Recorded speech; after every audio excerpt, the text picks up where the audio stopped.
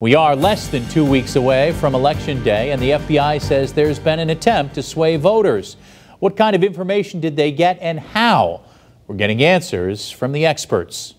We have confirmed that some voter registration information has been obtained by Iran and separately by Russia. In a rare press conference Wednesday night, U.S. intelligence officials tell the American people there's been an attempt to disrupt the upcoming presidential election. Both countries were able to gain access to U.S. Voter registration information. Gary LaForte is a retired lieutenant colonel with the U.S. Army and taught international business at American International College. We asked him if this information is easily accessible to anyone. Personal data, no. That is generally supposed to be secured at both the state and federal level.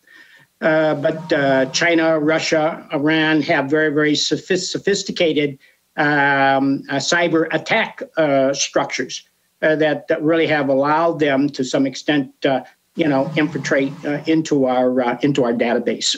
LaForte explains to Western Mass News how foreign countries are using this information. The idea is to gain access, through watching U.S. news, watching the disputes, the issues, and then playing off on that through misinformation as far as the internet goes, emails, social media. He says it's not just Russia and Iran, but China is also involved. In the case of Russia, their information campaigns tend to be directed more towards supporting Trump than the Biden administration, because they would see the Biden administration as probably more anti-Russia establishment oriented.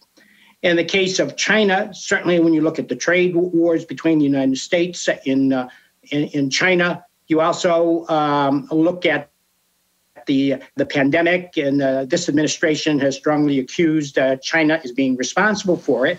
Then certainly the misinformation campaigns that you see coming out of China would certainly favor a Joe Biden win. As for the FBI, we will not tolerate foreign interference in our elections.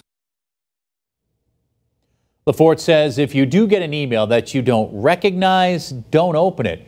He says if you get something that seems inappropriate for an election campaign, you should contact authorities.